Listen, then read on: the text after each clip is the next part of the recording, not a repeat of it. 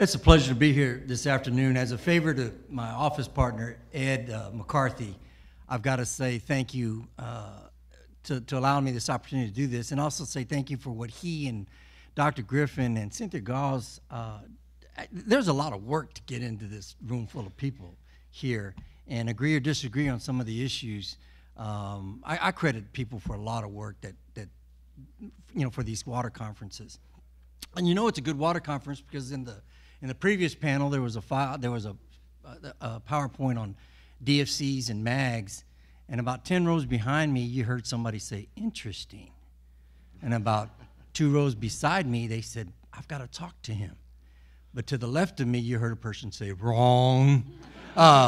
So you are now officially at a water policy conference. Another reason it's good to have this panel is I just get to moderate. I don't have to present, and I get to cut them off, cut them short. I get to moderate the microphone, so it's kind of like having my 4 daughters at home, which I'm missing right now. But we'll get through this, and we'll get right to the meat of the program. It took to the beginning of time to get 28 million people in Texas. Okay, we all agree on that. But in 40 years, less than 50, there's going to be over 50 million people in Texas. So that's another good thing about water policy conferences. We're going to have to keep doing this for a long, long time and have to continue to deliberate with many, many people. So just simply because the limitations on sharing the resource, it's about sharing the resource yesterday. And the good water conference is like a gym membership. It's as good as you go work out, right? One of my best conversations of the week just took place in the hallway, and that's good. That's what a gym membership is supposed to be. You go work out and get a little stronger. Our first panelist today, I'll get to that. She has the first and the toughest job, and that's Commissioner Kathleen Jackson. We're going to hear from an engineer from North Carolina State University that had a career with Exxon, that raised cattle and rice on the side, and we're very proud to have a 2-time gubernatorial appointee to the Texas Water Development Board. We're proud of you, Kathleen. You ready? Thank you. Well, it's an absolute pleasure to be here and an honor. I'd like to just spend a few moments telling you a little bit about the Texas Water Development Board and what we do. First of all, I tell folks we're the data library for all water data for Texas. It's so important that you have an impartial third party, and the better the science, the better the policy. Secondly, we're a bank, so we have money to loan right here at home, so you can't get a better deal anywhere than working with the Water Development Board. And a lot of what we've done in recent years is utilize the resources that the legislature has made available to us in order to provide financing for water infrastructure projects. We just currently completed our 4th round of SWIFT funding, and we have committed to date about $6.2 billion worth of funding for water infrastructure. Oh, do I have to? Oh, I guess I have to do something here. Ah, there we go. So it's very exciting times in Texas, and a lot of this is credited to the work that we've done in the state of Texas in water planning. I don't think sometimes we actually realize that how fortunate we are in Texas and how unique we are in the planning process. We have a 50-year outlook. We do it every 5 years, and we have 450 volunteers across the state that represent big cities, small communities, agriculture, and business. They all come together and say, what do we have today? What do we need for the future? And what are those strategies or projects that we need to put in place in order to do that? We are planning for drought and also for growth, as Mark mentioned. We have people moving to Texas every day, and depending on who you talk to, anywhere from 1,000 to 1,500 people, and nobody's bringing any water with them. So a huge challenge, but we're very fortunate in Texas that we have a bottom-up process. In other states, you might have a group like the Water Development Board that would kind of come together and kind of plan out what the state needs to do moving forward. We feel like nobody tells Texans what to do. Local communities know best. And so the regional water planning process, we have 16 regional water planning groups. We take all those, put those together, and those are the state water plan. We encourage people to go out and find yourself in the plan. You can literally go out on our website, or I tell folks that if you call the Water Development Board, I promise you a living, breathing person will answer the phone and will help you. Whether you are drilling a well and you need some data, we can work with you and help you. All of the information is out online. And as a community, you can go out and see, you know, what is it that is being projected for your community, what is the demand, and as importantly, what are the projects that are out there that, that have been slated for your community? Because just like it's a bottom-up process in planning, it's a bottom-up process for execution. So we can have the money and we can have the technology, but it's up to the local leadership to kind of take the bull by the horns and move the projects forward. So how are we doing? This, again, talks to the cumulative commitments that we've had for major water infrastructure projects across our state, right at $6.2 billion. And these include groundwater projects, a study that's ongoing right now in Corpus Christi looking at seawater desal, the Lower Bodot Creek Reservoir, which just recently got its permit and will be the first major reservoir built in Texas in nearly 30 years. So lots of infrastructure that is being built, the integrated pipeline project in Dallas, and of course Loose Bayou in Houston, which is the largest water infrastructure project ongoing right now in the nation. So certainly I think this is an indication that the planning is working, that communities are moving forward, they're taking advantage of the low interest financing, and moving forward with water infrastructure projects, which we know are going to be so important and crucial so that our children and our children's children have the water they need. I wanted to just give you a very quick example of something that the board has been working on in the groundwater arena, so to speak. And my late husband was a rice farmer, and he used to tell me, Kathleen, there's an ocean of water under Texas. It's just not all fresh, it's brackish.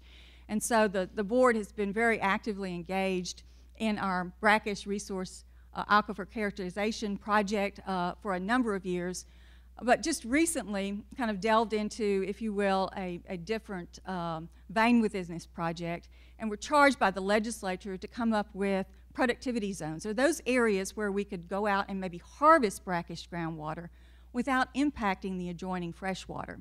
Our challenge was that we had very little data, because if you think about it, you go drill a water well and it's brackish, well then you kind of walk away from it, except for the folks in the oil and gas industry. And Pioneer was one of the companies, along with a number of others through the Texas Oil and Gas Association, that partnered with the Water Development Board, and we entered into a data sharing initiative. What they had, which was so critical, was water quality data that we could use in conjunction with the well logs. So we take the two, put them together. Our scientists sat down with the technical representatives, the industry, kind of asked the question, what data is out there that will be the most beneficial in terms of meeting our objective? And having this water quality data, pairing it up with the logs, with the water logs which were available, enabled us to put together correlations. So in those areas where maybe we had the logs but we didn't have the water quality data, we could make some determinations. So marching forward, I think, in a very positive way, and I think this is a great example of pulling together technical resources and, again, using a partnership to provide better data and better science and, we hope, better policy. I'd like to kind of end with, we're in Aggie land, so I have to tell an Aggie story. And I will take you back to 1990. And there was a mandate that came through from the Environmental Protection Agency that said that folks that, and particularly manufacturing facilities that managed stormwater, had to do it in a different way. You no longer could use surface impoundments because they were concerned about the groundwater underneath. It was actually a RCRA initiative. And so the plant that I was working for at the time, the refinery, pulled together a team. They brought in, which at that time was probably the biggest power hitter in the industry in terms of an engineering firm, and they set about kind of deciding what they could do and how could they manage this project. They came back from the drawing board and they had something that, quite frankly, was very expensive and was very complicated. And they were all kind of mulling around in a meeting, and this young, wet behind the ears, straight out of school, Aggie engineer kind of raised his hand. He says, you know, the refinery sits on a hill. why don't we use gravity to our advantage, and let's build a tunnel, and let's manage the stormwater through this tunnel. They all kind of looked at one another. They set about with that idea and moved forward with the project. They built it with half the money that they thought they were going to have to at the beginning.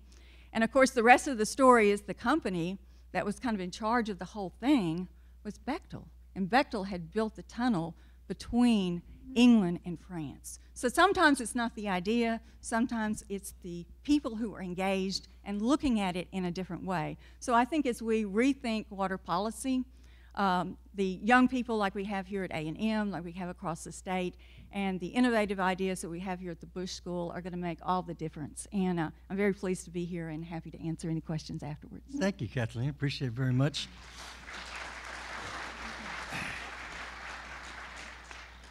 At your next panel, one of my friends, Buster Brown, is going to be on that panel, and he's going to ask some mean questions of me. If you block him, you get this Whataburger coupon. Okay? I'm gonna put it right there just in case the senator decides to get mean with me. The moderators, the panelists, if y'all want to interject and ask questions of each other, right? Go right ahead. There's no rules, and get your questions ready because we're gonna get through a lot of questions and a lot of conversation here after the panelists are done. So if you don't ask questions, I'm going to take questions. I'm going to call upon people and put them on the spot. John Hockenyos is a fellow graduate of my alma mater, LBJ School of Public Affairs. After he finishes talking, it'll be obvious who actually went to class.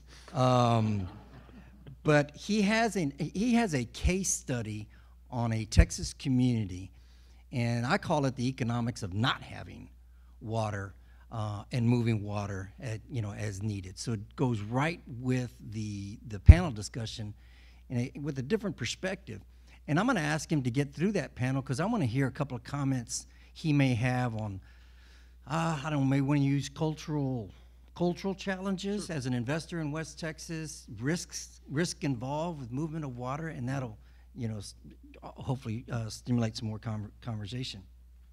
He's an entrepreneur with a shop that does a number of issues. All I can say is when you walk into the Capitol and you hear this is done by John Hockenyos, everybody calms down because there's a bunch of credibility in whatever gets written. My friend, John Hockenyos. All right. Thanks, Mark. Either there's a bunch of credibility and everybody calms down, or everybody goes, oh my God, that's the guy with all the numbers and the equations, and what are we having for lunch? Can we get out of this deal? Who knows? And the other thing I got to say is Mark and I are LBJ grads. We're kind of looking around going, this Bush School deal looks pretty slick over here. We're a little doggy around the edges over there in Austin. We may have to have some conversations on that. So as Mark said, my day job is I'm an economist. I do economic consulting work. I'm sorry for the weird little font thing there. What I'm going to tell you a little bit about to start with is a case study we did in San Antonio. I was tasked in San Antonio by the Chamber of Commerce down there to say, what happens to our economy if we don't have enough water in the future somewhere down the road?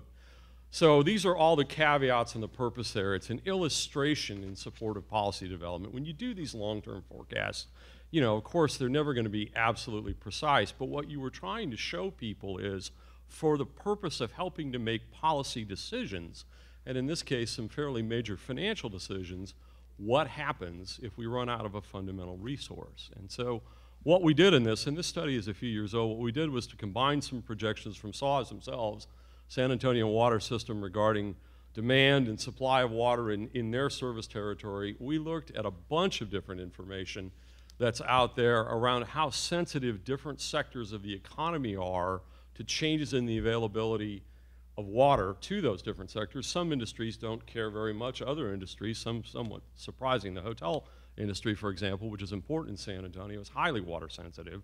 And then said, what happens if we have changes in availability at different levels? How do they react? And then how does that all filter through a standard sort of regional economic model for the San Antonio region? So I'll walk you through this fairly quickly. This is provided by SAWS. These were their forecasts at the time in terms of what people were going to demand. Essentially, they looked at different shortfalls, and they were projecting at a time that if folks were consuming 135 gallons per day per capita. They would run short at that level. You see there in the left column, 169 gallons per capita per day is over on the right. I think today most of us would look at 135 gallons per capita per day as maybe even on the high side for many communities. And so these were SAWS projections about how short they were going to run based on that level of consumption and by extension, obviously, on demand. And again, I apologize if these are a little bit hard to read.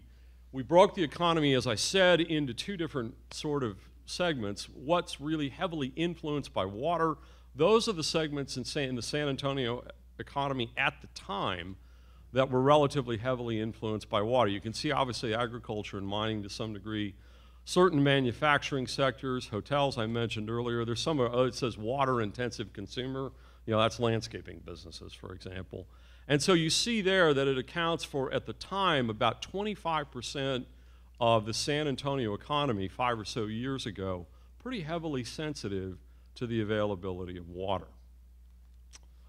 So economists talk all the time about this idea of elasticity. It doesn't necessarily refer to pants after a banquet. It really talks about how sensitive different industries are to changes in some factor, whether it's prices or, in this case, water supply. And what you find in the case of water, and you find this actually in a lot of other different industries too, it's interesting how this happens, is that the curve on this isn't a straight line up. That, in fact, relatively modest levels of shortfall can be accommodated reasonably well through changes in business practices, technology, implementation to some degree, conservation certainly is wrapped into that whole equation. But you do get to a place where demand hardens. You've probably all heard that term. The hardening of demand occurs at some point when you've done almost all the things you can do to try to use less water and still maintain some semblance of your business practices, or at least have made the adjustments you can make. And then if the shortage gets bigger than that, then it really begins to affect your activity. And so these were the elasticities that we developed as part of this study, again, looking frankly at some work that the Texas Water Development Board had done, some primary research we did both here, and then also we did a bunch of work for the Public Utility Commission a few years ago out in the Bay Area, and then a fair amount of academic research as well. That's sort of what we used. And if you take that information and then marry it up, you can then develop some estimates at different times and at different levels, and this is using the 135 gallons per capita per day, about the direct loss to the San Antonio economy. It would go up quite a bit more, obviously, if consumption patterns were higher, if people were using 169 gallons per capita per day. And then you run all that through the economic model and you can get the total numbers. So what are the key findings? And this is obviously a truncated version of this whole thing.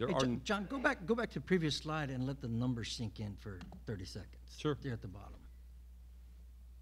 2.6 billion. In the context of the San Antonio economy is around $70 billion a year. So it's a big number, but it is not, by no means is San Antonio literally going to dry up and blow away. My school of economics is let's try to be calm and rational and talk about that nothing is apocalyptic, because nothing really is. But nevertheless, it's obviously an important factor. And if 2012 output was 52 billion, what's it? Even an estimate now? 70-ish. Wow. Yeah. Okay. So. Thank you. You bet. So going forward, there are negative effects associated with sustained water shortages, even at some modest levels.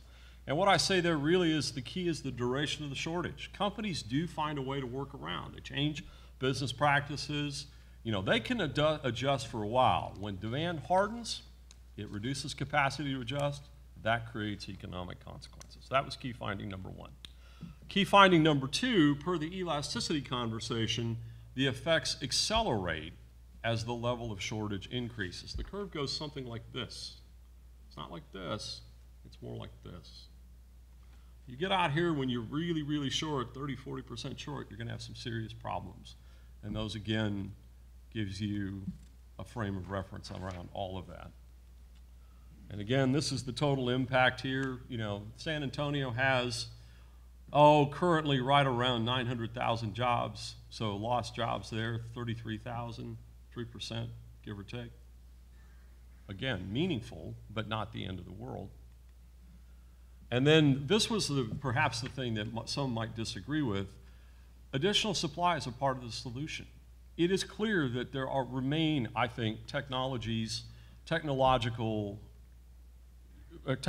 approaches to address this issue. Certainly some things we probably haven't thought about yet. You can use the price mechanism more than we have to incentivize people to reduce demand. You can do a variety of things to continue to facilitate conservation.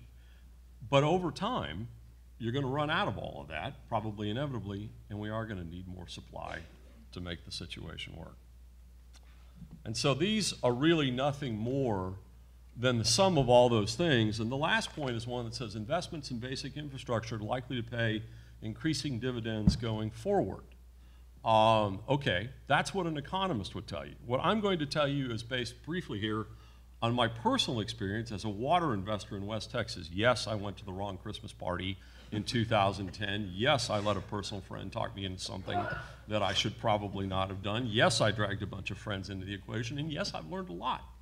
And one of the things that I've learned a lot is that economic analysis doesn't always translate, particularly in rural areas of Texas, for two key reasons. One, water is a very, very capital-intensive industry. If you were going to put water infrastructure in place, it's going to cost a lot of money. It costs so much money, in fact, that's why the Texas Water Development Board is here. In a lot of small towns in Texas, that is all the money in the world, and it is emotionally very, very challenging for people to say, yes, we're going to strap on perhaps millions of dollars of debt, even if the math pencils out, because it's going to take us decades to make it work.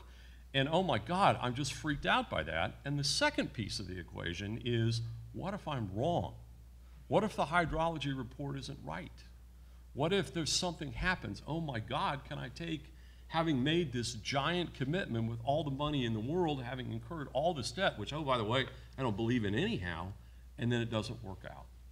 And so in lots of areas, you know, Commissioner showed you, they're doing great work, the level of activity is increasing, but I would submit in parts of the state, the culture makes it very, very challenging for them to be in a position to essentially take this level of risk associated with putting in the water infrastructure that I think anybody rationally would say they need. And I think that's an issue we're going to have to be thinking about as we think about water policy going forward.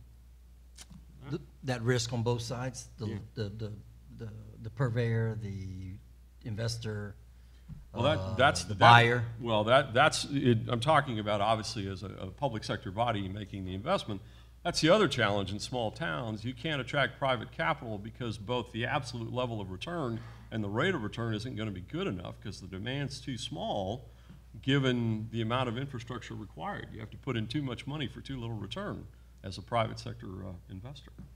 See, you don't have to be scared of asking questions. Just repeat something that he said.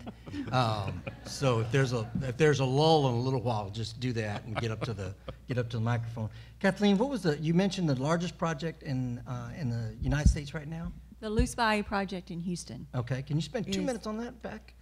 Well, so the city of Houston kind of come together. I think the exciting thing about this project is that it is a consortium of many entities that are working together to put in facilities to actually transfer water from one side of Houston to another so that they have the water that they need for the future. And they're also building a water treatment plant in conjunction with it. And they're doing it in a way that they are kind of taking down the funds every year from the Water Development Board. So it's structured in such a way that it's very cost effective for the ratepayer.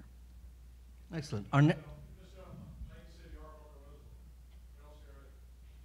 Well, Lane City is amazing because it is an off-channel reservoir, and if folks know that, you know, if you are an agricultural user and you have to make a call for water, well, then it takes 5 to 7 days to get there. Well, if it has rained or you don't need the water, it just goes on to the Gulf. So Lane City, which LCRA did borrow money from the Water Development Board, they went through defund, very successful pricing, very good rate, and so they're literally able to take that water, impound it, utilize it later, making the overall system much more efficient. So yes, a great example, the Lane City Reservoir. You can also make comments from the audience, but you got to bring up a Whataburger coupon if you do that. Not at all. No, this is exactly what we need to do. Keep it coming, because we're going to run out of time, but not before we listen to our next panelist, John Durand. He's a great contributor to the conference for a couple of reasons. His oil and gas background, as you can read, and all the bios are in the folder, so y'all can spend time doing that. He's moved water in West Texas, has a presentation entitled, okay, you're going to see it in a minute, it's going to scare you, The Emergence of the Midstream Water Sector. Okay, now I am way out of my league, but I'm still going to moderate. And it's just some real interesting perspective. However, his real claim to fame is last night I asked my wife, who's from College Station, represents College Station, hey, I'm going to a conference tomorrow, baby, at the Bush School. You want to go? And she goes, oh, my God, do you think I really want to go to a water policy conference? Mr. Durand was smart enough to bring his wife, Shirley Durand, along for the trip. So good to see you here, Shirley. John Durand. Thank you, Mark. I appreciate that. There's a story behind why my wife is here, and I'll tell you in a minute why that is, aside from the fact I really like having her around. That's a good story, John. That's a good story. He's going to get Whataburger. Thank you from the Department of Redundancy and Obvious Department. But first of all, I want to thank Dr. Griffin. I want to thank the Bush School and really, Jennifer and Cindy for all the hard work, because as soon as I saw the final agenda come out on this program, I could see the amount of work, the key people here who are going to enlighten us all and already have. We're 3/4 through the first day, and I've learned a lot and really appreciated just being in attendance, much less being on this distinguished panel and part of this conference.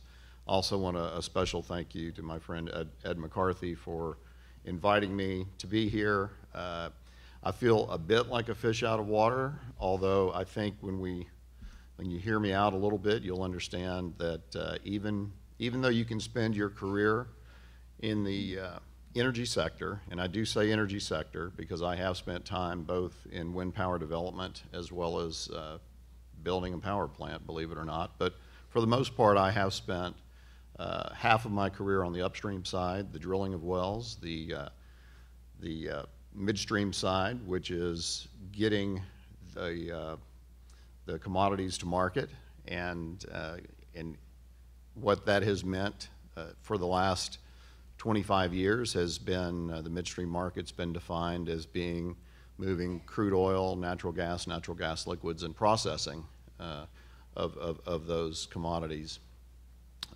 What we're embarking on now is really an old model with a new fluid, and that new fluid being water. And what I'll start with before I get into the PowerPoint presentation is really just a little commentary on what got me into the water business in general. And Kathleen, thank you for the comment about Pioneer participating there. By the way, it was my decision for Pioneer to do that. But that's neither here nor there. But quite frankly, I was offered a wonderful opportunity at Pioneer in 2014. They were doing something that to date really no other oil and gas company has done, and that is put together and build from the ground up a standalone water management company. When I took the job, I immediately saw what it was. It was what I had been doing in my second half of my career, midstream, but we were building a midstream water set of infrastructure. Pioneer, very uniquely situated in the heart of the Midland Basin with 850,000 acres. So we could embark on building a 36-inch pipeline that went north-south about 95 miles, went east-west about 55 to 60 miles. At final build-out, which they're not there yet, but at final build-out have 125 earthen ponds, which is certainly going to actually cut out as much pipeline that needs to be built. But that's a huge undertaking. And being a part of that was certainly very interesting. I like being innovative. I like being a part of something new. A colleague of mine told me not too long ago, and this is This is probably the 15th speaking engagement I've had in the last 13 months. Once you get on that circuit, I guess it's hard to get off, but I really enjoy doing this because, one, I'm passionate about our industry, but even more so now, I'm passionate about water, and I'll tell you why. Because while I was at Pioneer, I had the opportunity to work with both the cities of Midland and the cities of Odessa. And working with those entities to essentially, on the one hand, negotiate a commercial agreement with the city of Odessa for Pioneer to purchase 100% of its effluent water, roughly 150,000 barrels a day. And when we accomplished that, it was one of those win-win-wins, if you will. It was a win for the city, it's a win for the community, and it was certainly a win for Pioneer. What I mean by that is it was an opportunity for the city to take the water that they had basically been dumping down the draw, except for a little bit of ag use and a little bit of watering of golf courses. We multiplied the revenues that they were making on their water sales by 10 times. At the same time, for Pioneer, that became some of the most cost-effective water that we had. In the case of the city of Midland, what we embarked on there was a little bit different.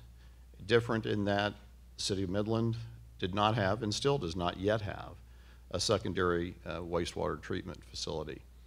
But with that, we embarked on a labor of love, 2.5-year negotiation with the city that ended with us designing and agreeing to fund to the tune of about $125 million, a wastewater treatment plant that will be something, again, that the city will have for many, many decades to come.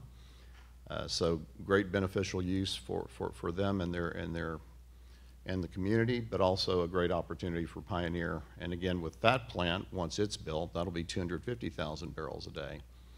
So I was so gratified by doing that. I was not going to leave my job at Pioneer to go to my current role, which is a startup company called WaterBridge Resources, which we'll talk about here in just maybe about 3 minutes. But more than anything, More like one. More like one. If I'm being loquacious, just let me know. But again, really what I wanted to talk about is less about the company and more about working with the community. So when I left Pioneer to come to WaterBridge, one of the very first deals, actually the first deal we did as a company, was a private-public partnership with the city of Fort Stockton. Fort Stockton had the foresight to, over the course of the last 20 years, and a lot of this is probably due to the drought conditions that unfortunately persist and are cyclical in West Texas, bought a lot of ranch land, and in doing so, amassed a great amount of property in Reeves and Pecos County. They came to us and we agreed to develop their resource, their land, for, again, beneficial use for the city. We're focused only on brackish water development, not fresh. That was something that was very important at Pioneer. Going back to Pioneer, we set a goal for ourselves, a mandate of getting off of fresh water for completing wells within 5 years. So I'm sure Pioneer is going to get there, particularly once the Midland plant is built. But again, to be focused on on brackish water, focused on working with communities, showing that really by working together and seeking solutions and really looking at the title of this conference, Rethinking Water Policy, rethinking and then reshaping water policy is what we're doing. And my very last plug I will give here, if you want the PowerPoint presentation, you can ask for it. We're not going to go through it probably today, but what I wanted to talk more about was the Texas Alliance of Energy Producers. I'm fortunate enough to be on the board of that group, and it's an association that has been around for a very long time doing great work on behalf of its member companies. And in the past, that group was focused with small and independent producers. We are opening that membership up to larger companies, largely because we are putting together what we hope is going to be a very meaningful water committee that I'm honored to chair, where we're bringing operator, really experts from all over the industry to talk about water solutions, to talk about being proactive as we look at completions of wells. The water usage is going up, but the good news is recycling is going up, and we want to make sure that we shape and help shape policy going forward to where reuse and recycle is going to be the focus much more than just groundwater. So we've got a lot of water in the Delaware and Midland basins, particularly the Delaware, that can be used for not only the industry, but we hope one day for beneficial use, and that's part of what we're focused on as a midstream company. Will that get you to Austin next year during legislative session? We believe that we are going to put forth some policy or some recommendations for policy that we hope will be seriously considered, again, because it will be something that is going to be shaped from a combination and a collaboration of experts throughout the industry and working with the regulatory agencies as well. Next question is, chronologically, was Odessa, Midland, then Fort Stockton? You're correct. Is that okay? PowerPoint? Well, I saw a sign that said 5 minutes. Yeah, I want to give you some more time. You're Can we gonna give put me it a up? Yeah. I've got the clicker. Oh, there you go. There we go. Okay. And I promise I'll move this through quickly. This is actually, a large part of this is something that you can find on our website. I gave a webcast through World Oil magazine that had a lot of these slides on it. Again, this is just a real quick cross-section showing a little bit about what a midstream water facility might look like, from the drilling of the wells to the ponds to the recycle facilities, as well as the transfer, the pipe from transfer. Talking a little bit about water's role in long-term shale development. When the pendulum swung from vertical drilling to horizontal drilling, I think we all know that hydraulic fracturing is something that has certainly taken shape in a big way in terms of for oil and gas companies to be more efficient in bringing up more production. On a volumetric basis, then this is an accurate number, there's probably 8 to 9 times more water coming out of the ground when an oil well is drilled than crude. So clearly a lot has to be done to move that water around, and that's one of the significant challenges and opportunities that we as a midstream water company have is to move that and hopefully turn some of that into beneficial use as time goes on. Again, I explained a little bit about what traditional midstream services are. So water delivery and takeaway is simply more efficient when we do it with midstream infrastructure, below ground pipelines. Quick anecdote talking about the benefits to the cities in Midland and Odessa. Even though this created for the cities somewhat of a financial windfall, or certainly some great economics to get the revenues from these water sales, I was asked many, many times through many preparations for city council meetings by the city manager and other members of the staff, how many truckloads of water is your pipeline going to take off the road? And it was remarkable, but then again, for a city manager to ask that question, it makes a lot of sense, thinking about road maintenance and what trucks certainly do to, if you've driven out in Midland, Odessa during any time of the peak of the oil and gas development cycle, you see the number of trucks out there. Well, the system that we put in at Pioneer, and certainly that we're doing here in the future at Waterbridge, will obviate the need for trucks. Those are just some numbers talking a little bit about the increase in water production over time and the water needs per completion. This is an interesting map. Again, it goes basin-wide across the country, looking at the water to oil ratio. Again, that underscores why it's an 8 to 9 to 1 ratio.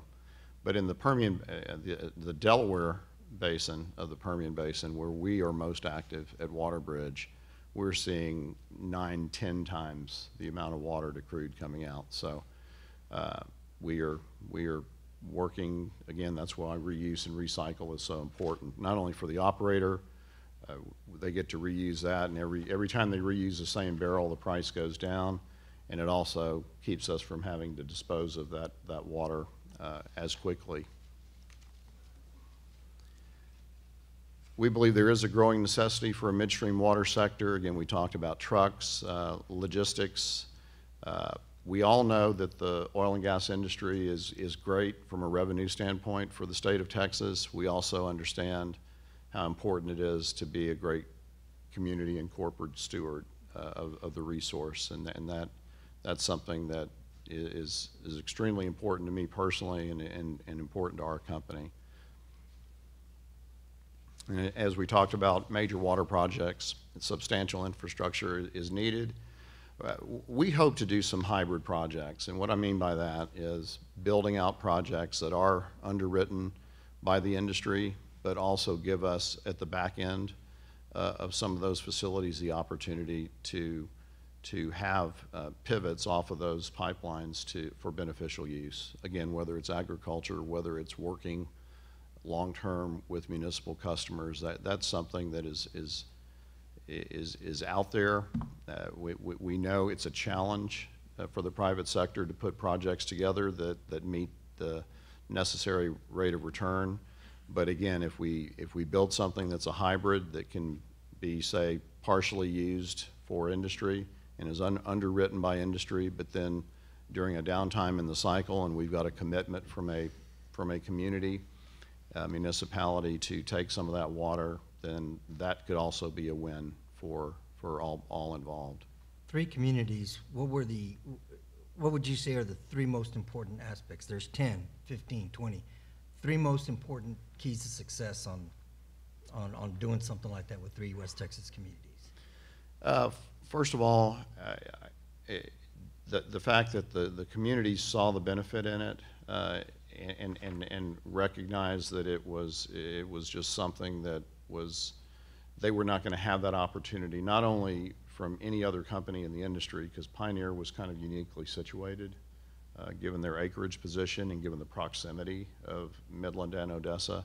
With Fort Stockton, Fort Stockton's a much more comprehensive deal in that it's not really wastewater affluent related. It's our developing of their water resource. They're going to get a nice price per barrel on every bit of water that we utilize, and we're going to build infrastructure that again serves the marketplace.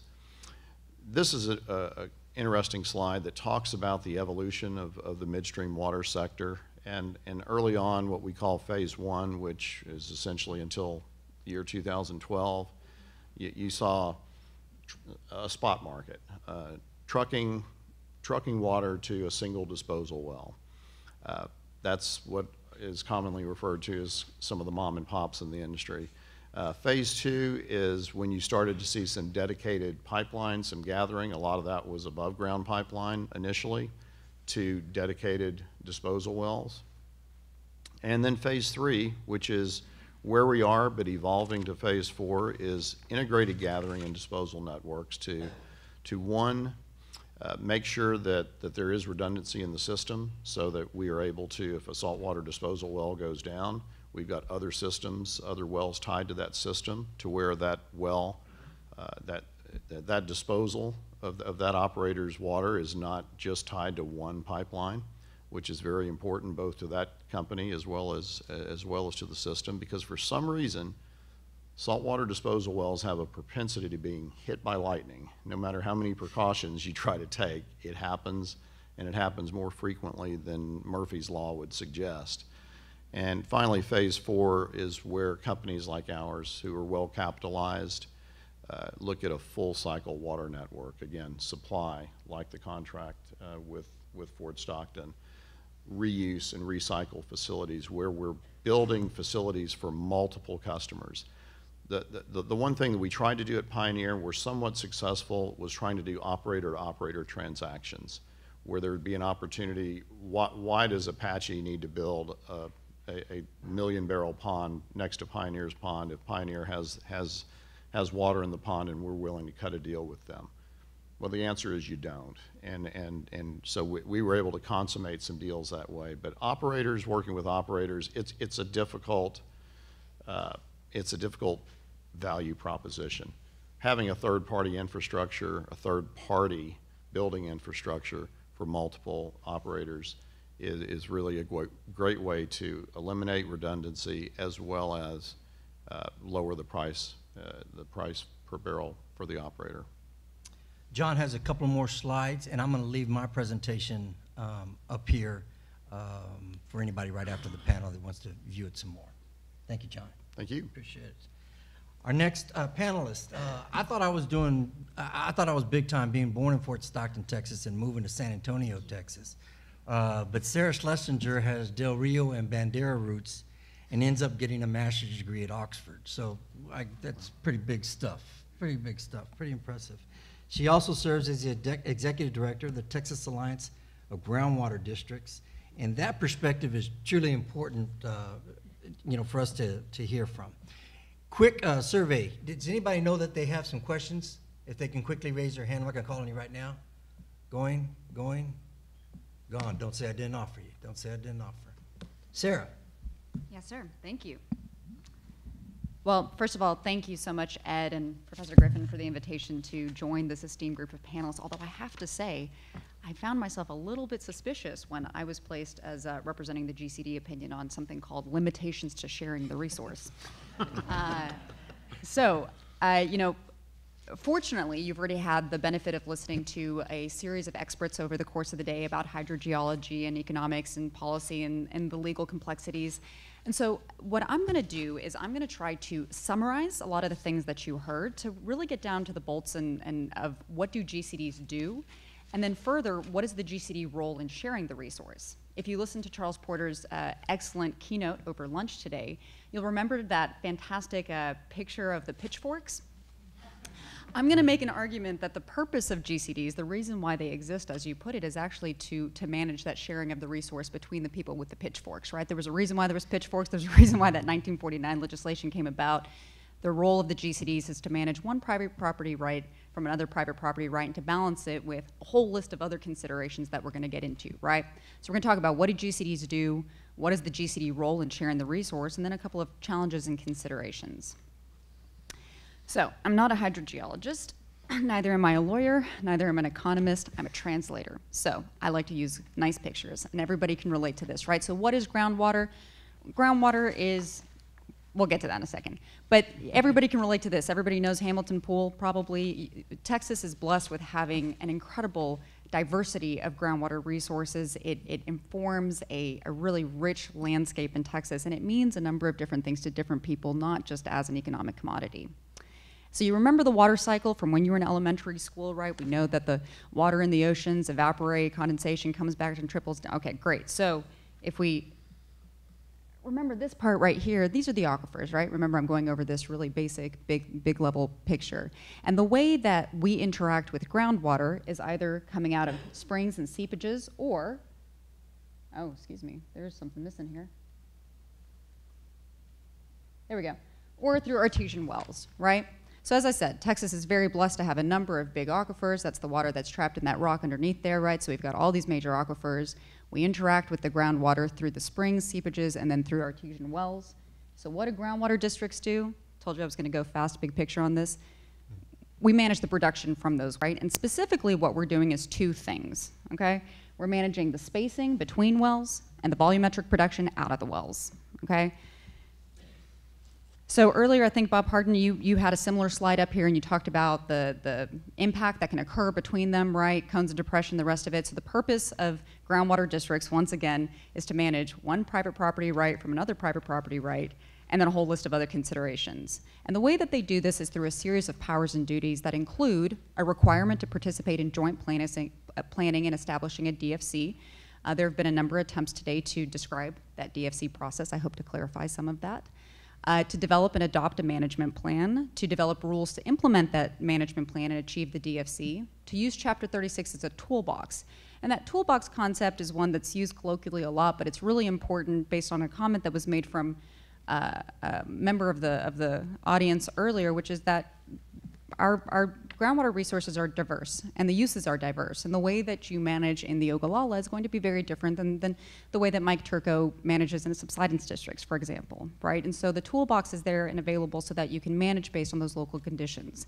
And the way that we do it is through well spacing, through permitting structures, and there are different permitting structures in place. As much as a fair share correlative rights structure sounds fantastic, I would encourage you to look at that in the middle of a very dense urban area in the Salado area, for example, and see how much water that really gives you on a fair share allocation. So you have to base it off of local conditions, local uses. And of course, the way that groundwater districts operate is we issue permits, we register wells, we ensure proper drilling completion, making sure that you're protecting the groundwater resources, protecting the landowners and their use of the groundwater. And so they're responding to this fundamental mandate, this balancing act of protecting the rights of the landowners and the conservation, preservation, protection, recharging, and prevention of waste of groundwater. And this is an unenviable task. It is an impossible task to constantly have this balancing act going. Go back to that slide. Yes, sir. And that balancing act, there's as many acts as there's regions of Texas, correct? Isn't the size of the state literally making that pretty difficult? Well, I think the size of the state is one component, but the rule of capture being the foundation of our water law is really the thing that makes that a challenge, because you're wanting to ensure that you are protecting and being respectful of the landowners' rights, but also doing the things that has been talked about already a great deal today, which is planning for a future adequately, whether that's at the state level or regionally, ensuring that all considerations have been met. Thank you. So groundwater conservation districts, as Professor Griffin mentioned earlier, I'm sorry, this is quite sensitive. There we go.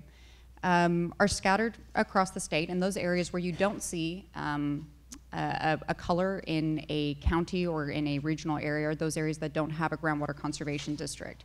And one of the things that we overlook a lot of times is that the reason why there are areas without groundwater conservation districts or areas where those groundwater districts look a little different is because they're born out of enabling legislation for the most part, right? And enabling legislation, as everybody is aware, is really the product of whatever is politically palatable at the time, right? And so I think a lot of times when you look at some of the differences in the way that they're created, you have to think back politically at the context in which it was created, what it is that we were willing to negotiate or not negotiate, and when I say we, I mean that in a royal we. So zooming out, we've got the groundwater conservation districts right here. We have our major aquifers. We have our regional water planning groups, which Kathleen Jackson talked about earlier, and then we also have our groundwater management areas, okay? So you have these series of different regulatory layers that exist. And the reason why I bring that up is because I wanted to emphasize, again, in thinking about how we share the resource, this idea of the bottom-up approach that the Director Jackson was talking about earlier. So if you follow me for a second, you've got the GCD at the local level, right?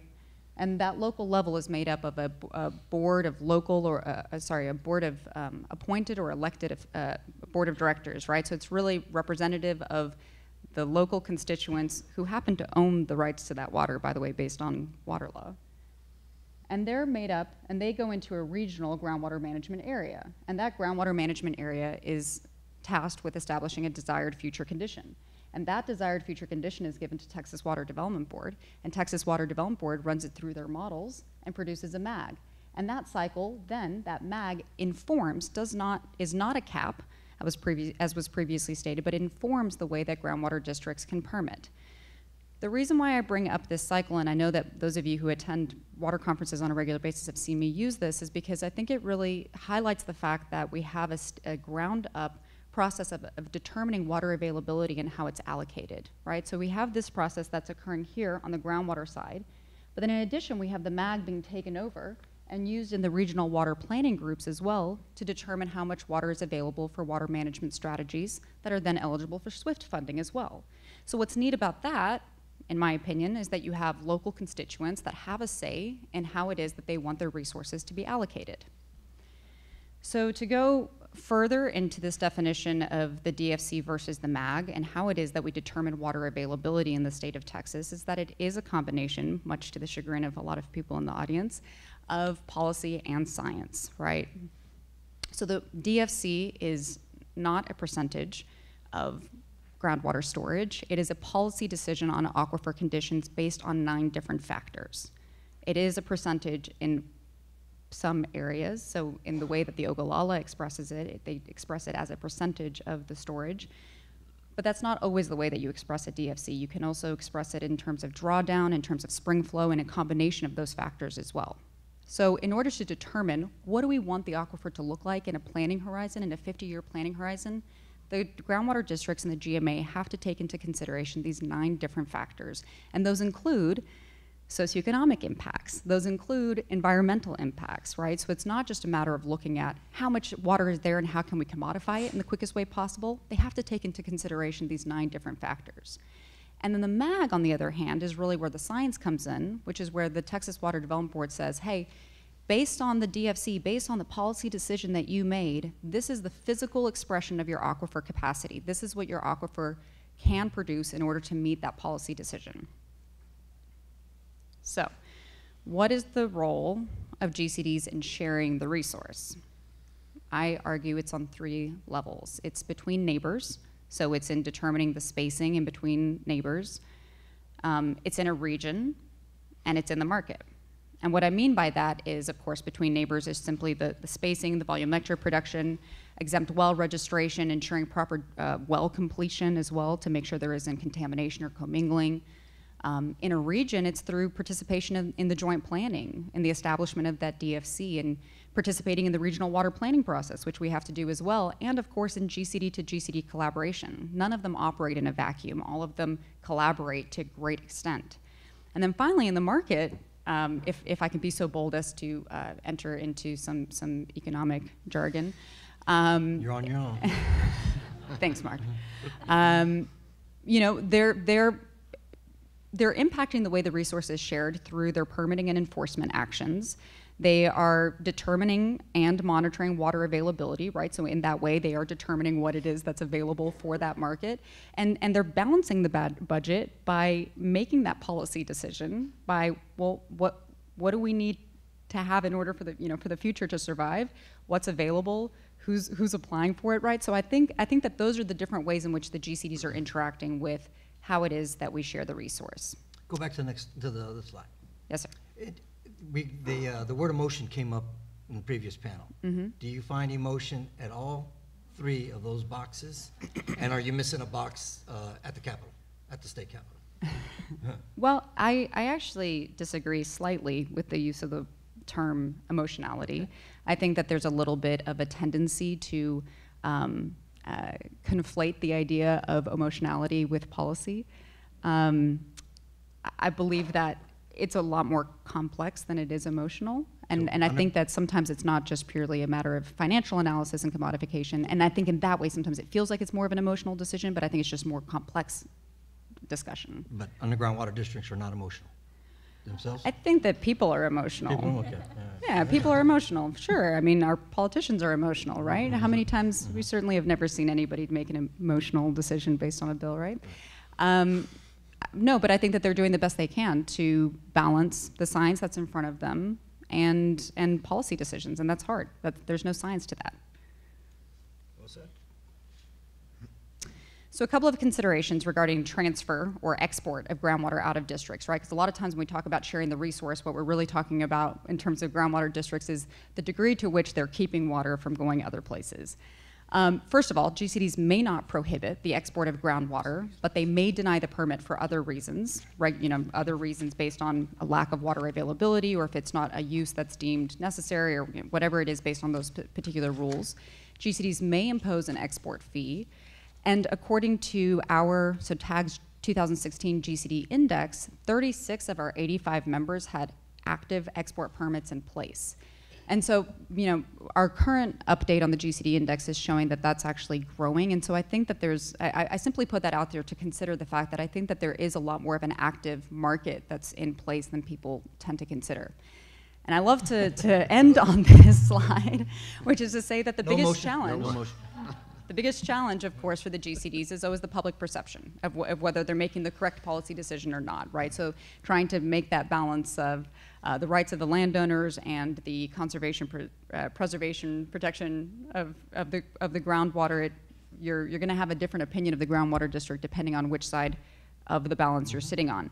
So I'd like to just close with this thought, right? Because the title of the panel is really limitations to getting water from where it is to where it's needed. And there's two things that I think of. The first is, are we really talking about where the water is needed or where it's wanted? And then two, there's no economic or scientific equation that can determine who or what system deserves that water, right? That's called policy, and GCDs have the unenviable position of being the people that have to determine that balance. So those are my thoughts. Thank you. Yeah.